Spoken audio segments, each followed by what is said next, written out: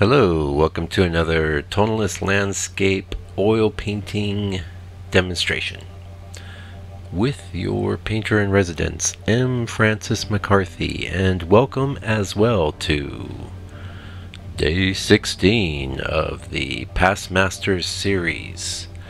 The painting I did a study after today was by John Francis Murphy, a big favorite here on this channel, and I don't know the title. It's just called Landscape. I couldn't find the title, and this happens a lot with some of these lesser known painters. As you know, matter of fact, I mean, John Francis Murphy's a heck of a lot better known than a lot of other guys, but I don't know, sometimes it's hard. It's not like there's a site out there that's a completist site for John Francis Murphy like there is for Ernest or for Corot.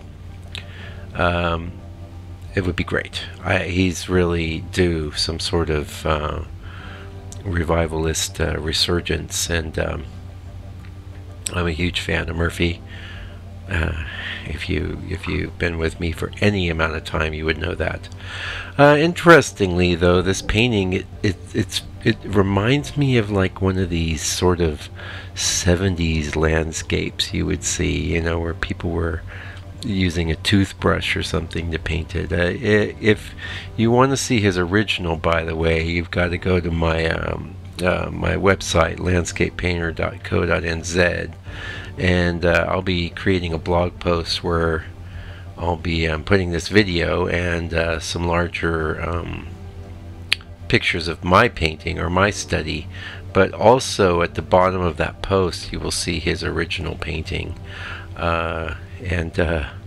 It's very interesting. It does look like he went after it with some sort of spatter thing or something. I mean, I just did my impression of it like I always do in these you know, past master studies. I really I make some effort. I'd make a good effort actually to make a good copy of their painting. However, I'm working a lot smaller, and I don't worry too much about being exact. There's a lot of discrepancies and differences, and it's not like I'm one of these Chinese painters that's getting paid to make an exact copy of some sort of painting or the other.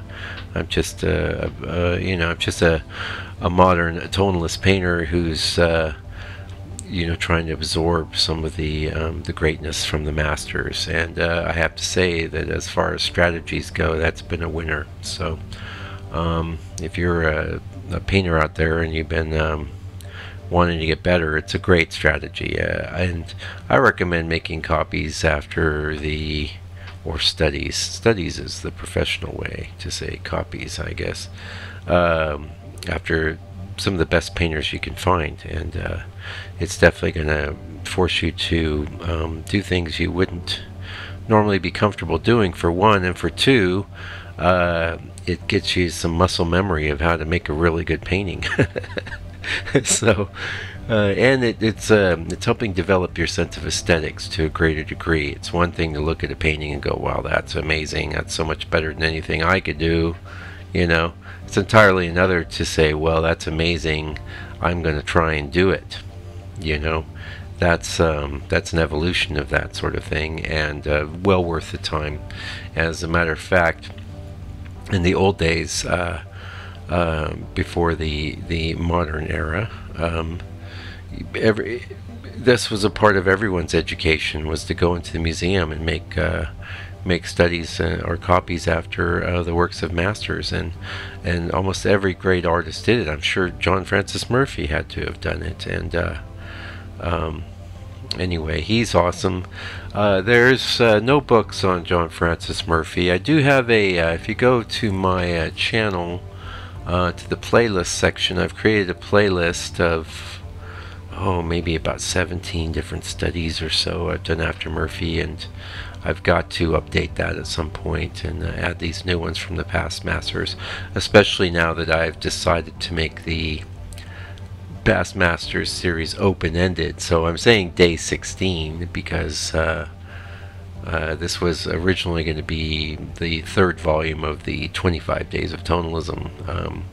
funny enough, those days are spread out over a year. So it's more like 25 weeks of totalism or something like that. In fact, I can't say that I took 25 days in a row and did these paintings or anything like that. But you know, I'm back into it. I did a couple studies this last week.